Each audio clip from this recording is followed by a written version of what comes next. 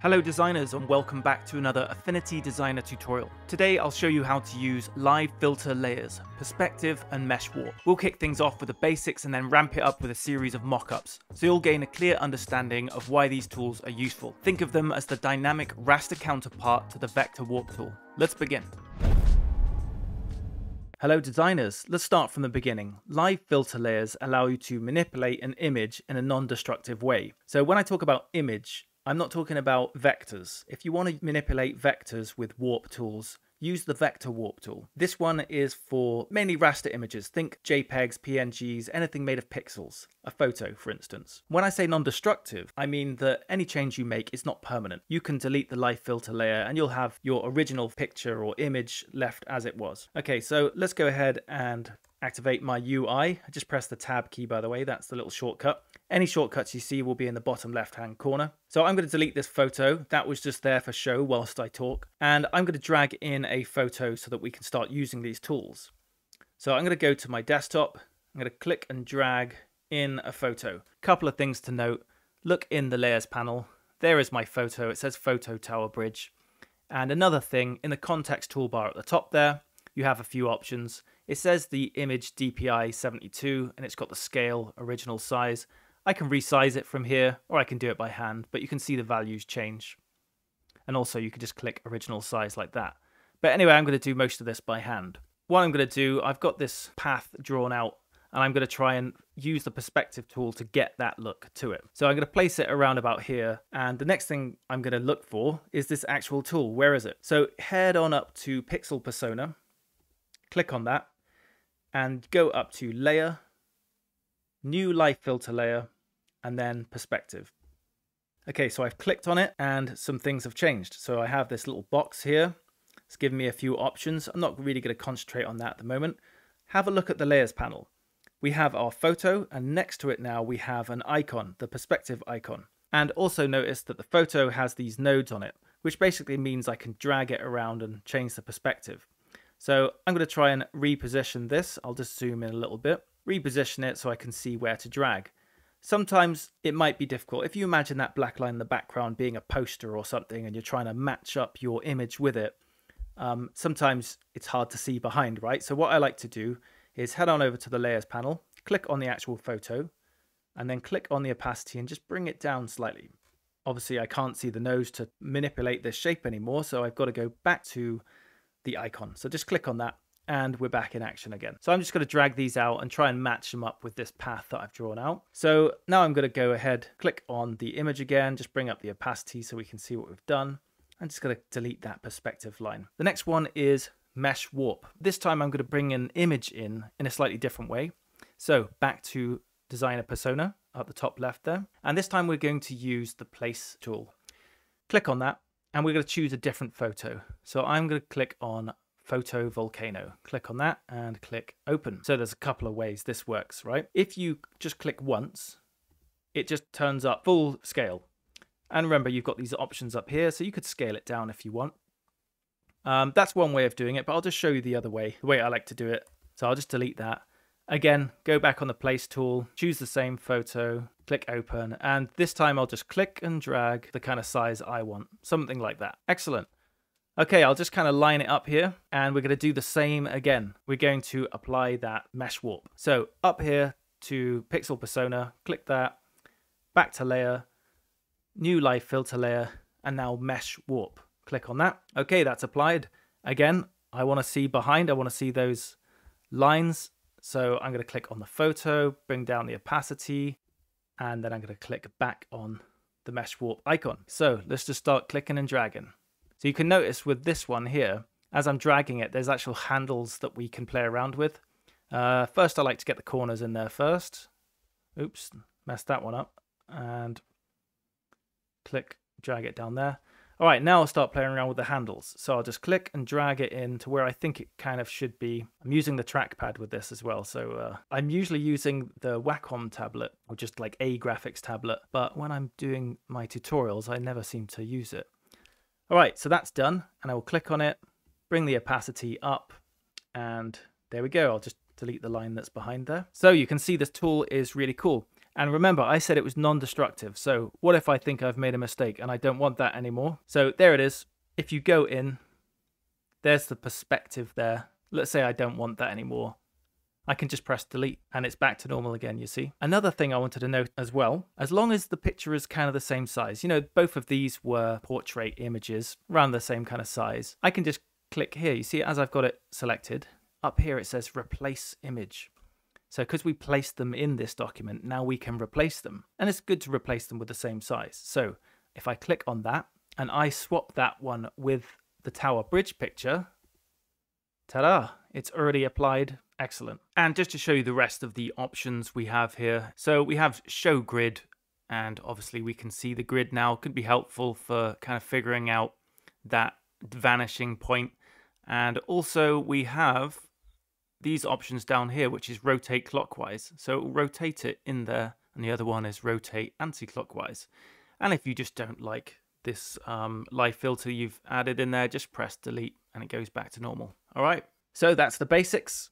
Moving on. Okay, before I launch into creating the mockups for you and showing you how I use it, I just want to go over what you can actually use this tool on. I did touch upon it before, so basically it's good to use it on raster images. That's why it's here in Affinity Designer, which is mainly a vector-based program. It's borrowed it from Affinity Photo. You can use it on photos, all the stuff that's written there, JPEGs, PNGs, stuff like that. I use it for photos mainly. Now, don't use it for vectors. There is a vector warp tool. Although you can use this tool, the layer filter on here, it will export as a raster image. So it will be pixely. I will note though, one really cool thing is that you can use this tool on documents such as PDFs, multi-artboard affinity files, things like that. I'll be showing you all of this coming up, but I will show you this. So I have a vector object here.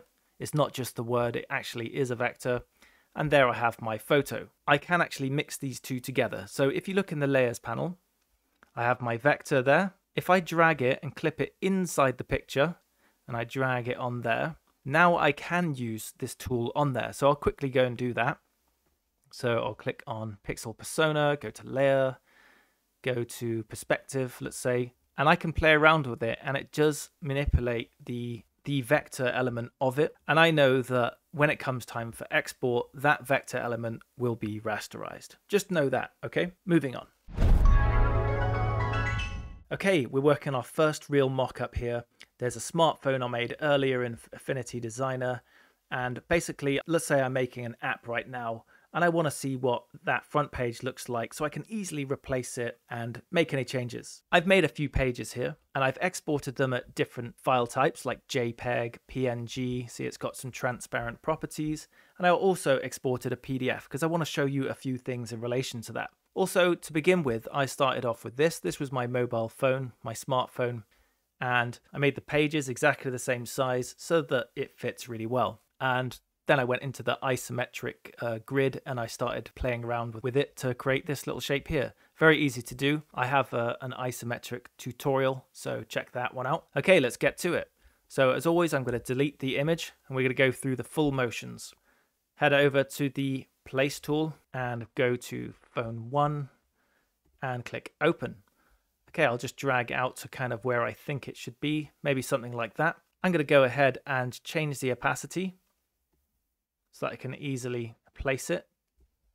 And again, up to pixel persona, layer, new live filter layer, and we're going to use perspective because it's all straight lines, isn't it? And I'll just quickly drag the corners in like that, and then I'll start messing around with it to get it right.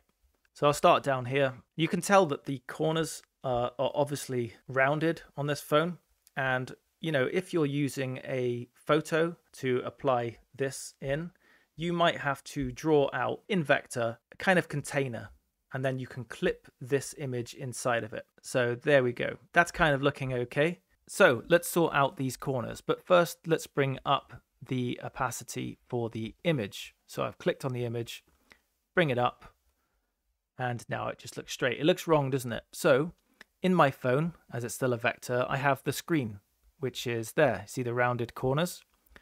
Well, what I'm going to do is I'm going to drag the front page into the screen there. So it's going to clip it inside of there. So when I let go, you can see the rounded corners. Now it's nested in there and it all looks like it should do. So again, if you're working on a photo and it's a photo of a mobile phone, just trace around with the pen tool, and then you'll have that shape in your layers panel, and then you just click and drag your page or whatever into that. So the next thing is I'm going to go back to designer persona and I'm going to replace it. So let's say I'm happy with this one, but I want to see what the next page looks like, see if it looks right. Well, I'll click on the image in the layers panel. There it is. And I'll just click on replace image. And there we can go to the next picture. So phone 2. Excellent. That looks good. Let's replace it again. Click on replace. This time I'll look at the PNG. So open up, and you can see, because it's got transparent properties around it, you can see that blue screen underneath. If you didn't want the blue screen underneath, you could always just make changes to the screen like this. So if you've drawn out your one on a photo, you can change it to completely black in the background or whatever you like. So that's cool using PNGs. All right, let's replace it again. So I'll click on the image once more. And this time we're going to go for the PDF. So I've clicked on the PDF, open. Okay, there's the PDF. So in the context toolbar, you'll see there's a few more options here. It says page 1. Obviously, this is a one-page PDF. I only exported one page, so that doesn't matter. I'll skip through that. I don't need to know that yet. You see this button here. This is a cool one. So this allows me to edit that kind of source file. So if I click on it, I can see the original PDF there. And I could decide, maybe I'll change the color of it to, this looks disgusting, doesn't it? Oh, okay, that looks even worse. So I'll leave it at that so that we know that we've made the change. And I'll change that to really dark. Okay, cool. I can click on the X on the embed tab there, and you can see the changes have been made. So we can get there just by pressing edit document. But there is another way as well. If you just double tap the image, it opens up the embedded image so you can make your changes there. Okay, moving on. Let's see what else we can do. So I've created a new smartphone mockup, and this time I'm going to show you what happens when we embed a multi-page document or a multi-artboard document. We'll start off with an Affinity Designer file. So I'll show you that file now. I've called it smartphone pages. So here's our pages, 1, 2, 3.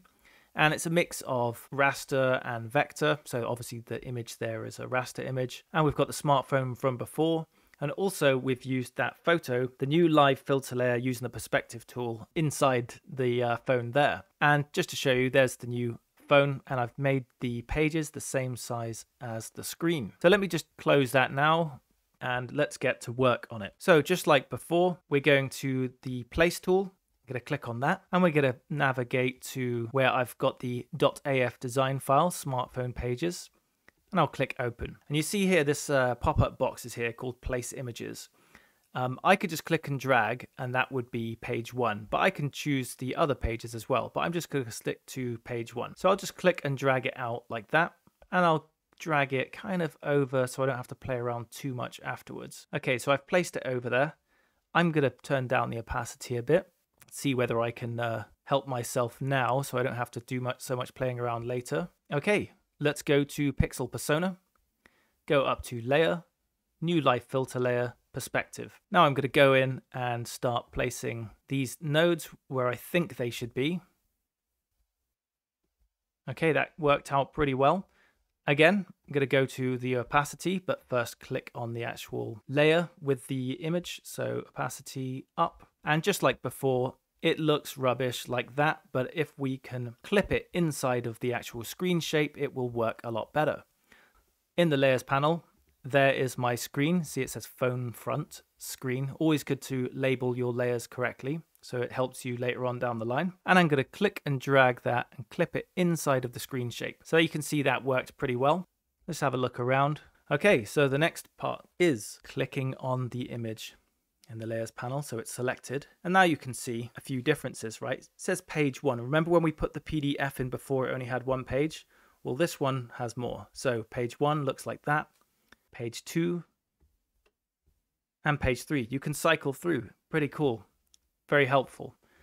And again, you can press on edit document and it will open that embedded document, because this is an embedded document now. So remember, you can either double click the image there, or you can just click edit document. This will show up so you can make the changes you want, just like before, change the color. But I'm just going to drag this out like this. Just drag it off to the side a little bit so we can see changes happening live. It's good if you have another screen for this. So there we go. Once I click on this image, you see it reverts to all the layers that are within that document, that embedded document. So I've got the background selected. If I just start changing the color, you can see it changes it live in the background, which is pretty cool.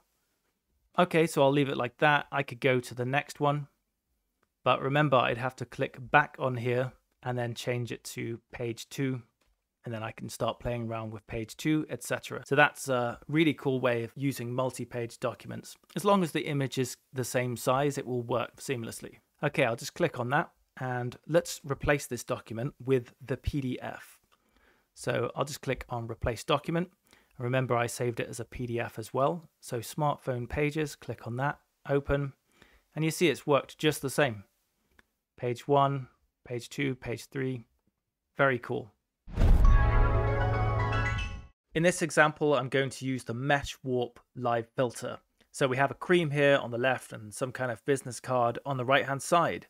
So let's go ahead and place some new images in there. I'll just show you what they are. So here they are. I made them in vector, but for the sake of the tutorial, I've converted them to PNGs. Let's say one day somebody asks you, hey, can you stick these PNGs on, a mockup or something? And then this is what you get. I guess you'll have to do something with it. Let's go ahead and place them. So go to the place tool, click on that, and then we'll go to Lotion 1. And I'll just click and drag it out like that. There we go. We've got some Affinity Lotion going on here. And I want to make that a little bit smaller, maybe to kind of fit this. There we go. Okay, that's in the right place. And because it's a PNG, I don't need to change the opacity on this one because I can see kind of what I'm doing. So again, we'll go up to Pixel Persona, go to Layer, New Live Filter Layer, and finally the Mesh Warp. And I'll just go in and play around with these a little bit, just to kind of make it match up. From what I can see here, as the bottle is going around like this, I will copy that. So I'll just drag this down a little bit, and I'll do the same with this side. So we can kind of get it right. So it's even as it can be on this tutorial. So what I'm going to do, I'm going to click on V, the move tool. I'm going to click it and drag it down so it's a little bit closer. Now I'll click on the icon again for the mesh warp, and I'll just drag it down like this so it kind of matches it again. So something like that, but you can see something's happened here because obviously we're further down the bottle. So I'll just click on V, the move tool, and bring it up to see if it still matches. Yeah, it's pretty much there. So I'll leave it like that. One thing that you can do to make it look a little bit more realistic is start playing around with the blend modes. So the blend modes are over here. See layers where it says normal there. This is where they are. So you can cycle through to see what looks right for you. I'll just click on multiply for this one. And let's apply another one. So I've got a little tub here. I'm going to place another one there. So go back to Designer Persona, click on the Place tool, and we'll go to Lotion 2.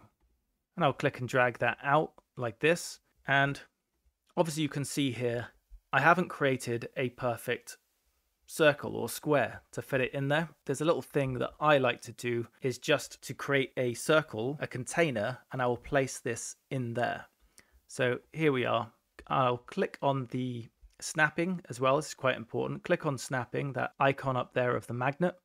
And if I go to the center of that, it should line up. I'll change the stroke to nothing, and I'll change the fill to nothing as well, so there's no color anywhere. And then I'll go down and I'll grab the lotion and I'll just click and drag it into that ellipse that I made. So now when I click it, it is a circle. With this one, I might not even need to. Yeah, I probably won't even need to. What I'm going to do, instead of using the transform warp tool and all that, just going to offer it up like this so it kind of matches that circle. There we go. So that kind of matches. And then I can bring it in a little bit. Also, I will change the blend mode to multiply, and there we go. We've got a couple of products ready to go. I'm just going to drag one more in, okay, and it will be the same one. Lotion 1 in there. I'll just drag it over just so that you can see what the blend modes are actually doing. So as we look at it now, it's a bit pixely when I go that close. You can't see through it, but if I click on the blend mode to, let's say, multiply, you can see behind the texture is coming through, so it kind of makes it look like it's supposed to be there. So if I made that a little bit bigger, there we go.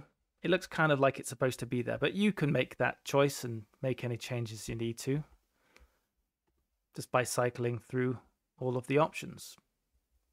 Okay, moving on. Okay, another example with a photo. Let's use the mesh warp live filter again, but this time it's a little bit more demanding on these socks here. So I'm going to use this image here, but of course I'm going to get rid of it so we can start from the beginning and go to my place tool, choose my Mexican pattern. I'm just going to drag it out. It is a square. This doesn't look quite like a square, but let's see how it works out. So I'm not going to draw a container around here. You know, I could go with the pen tool and sort of trace around it and then place it in there, kind of like we did with the mobile phone. I'm just going to do it by eye and see if it works. If it did look a bit too warped, then I might use that and just scale up this image inside of it. Okay, I think I'll make that a little bit smaller. Bring down the opacity so I can see what I'm doing. Let's have it about, yeah, I'll just have at least one of the corners touching. Onto Pixel Persona, up to Layer, New Live Filter Layer, Mesh Warp. So again, I just drag my corners in, not caring about the handles just yet. And I may forward this one if it takes me a little while, or maybe not. Let's see. So I'll start off with this side here and just drag it in. I'll zoom in a little bit there so I can see what's going on. Okay, that side in a little bit more.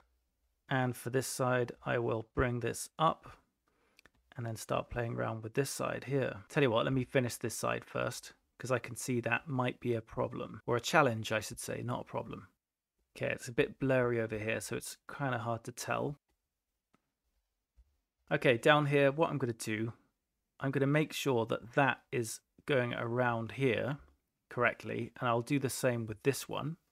And what we're going to do this time, we're going to add another node here. So when you go over to the line, if you just click once, see a little circle appears, and I can click again. And there we go, we've got our new mesh line. So we're kind of building up our mesh. So I can click and drag that up a little bit so it doesn't affect these handles so much. We'll go up and do the same here. There's a little bit of a sharp bend going on here. So what I'm going to do is just bring it up a little bit to make sure I get that sharp corner. I'm going to create another node there, add to the mesh. I'll make it a bit more of a sharp corner. Okay, at this point here, I'm just going to bring up the opacity so we can see what we're actually missing. So there is some white poking through there. We're going to tackle it. That's me done there. I think it looks okay. And again, we can add our blend mode to it. Darken looks okay, but basically you see where that is there. It kind of is darker if we get rid of this image. Like it's a little bit darker there. So I will go, usually it's multiply. See, multiply has kind of added that natural lighting that's surrounding it. So yeah, that looks okay. And that's us using the mesh warp. Okay, in this example, I'm going to apply a style or a bitmap pattern fill to this vector rectangle. And I want it to curve around this edge here. Let's get to it. So like I said, this is just a vector rectangle. And what I'm going to do is apply a style to it. So go over to here to the styles tab. Here's the default styles. I'm just going to click on squirm. Now I'm going to resize it because I want to make it slightly smaller. So I'm going to press on G, which is the fill tool, which is over here, by the way, on the left-hand side. And you can see there's a gradient going on here. I don't want to play around with that. How do we work that out? Well, go up to the appearance tab up here and let's go click on fill. Let's get rid of that gradient. I don't want it to be a gradient, so I'll just click on solid up here in the context toolbar. Choose a slightly different color. And with the fill tool still selected, let's rescale this pattern. So we'll head up here to this fill in the appearance panel and we just click and drag to resize it however you like. I like the original one actually, so I'll stick with that. Now what I'm going to do is, like before, pixel persona, layer, new live filter layer, and we're going to press on mesh warp. So now I'll click on V, the move tool, and I'll just place it over here, and it's kind of in the right place. I'll just go on my opacity and bring it down again so we can see what we're doing. Now I'll click on the mesh warp icon and I'll start playing around with it.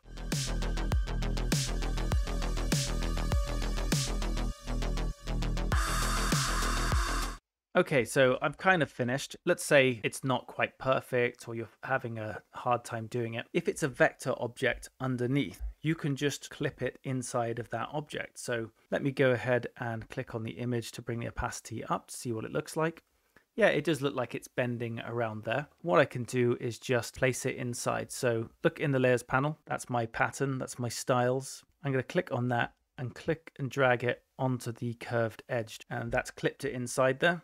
So now I can go ahead and click on it and we can choose some kind of blend mode. Go for the old multiply again. You can see there's some quite cool looking ones there, but I will stick to multiply. And you could just go around. It's not fitting there very well. So I could just click on that icon and just drag it over, because remember it's clipped inside. You're not going to see anything outside of that shape. Yep, so that is done. So basically you can warp styles or bitmap pattern fills in Affinity Designer just by doing it like that. Okay, that's it for this tutorial. Thanks for tuning in. If you found it helpful, please subscribe to the channel and you'll get more design insights and creative tips as usual. And a huge shout out to my amazing subscribers for their super thanks. Your support means a lot to me. Until next time, keep designing, keep creating, and keep pushing those creative boundaries. See you in the next video.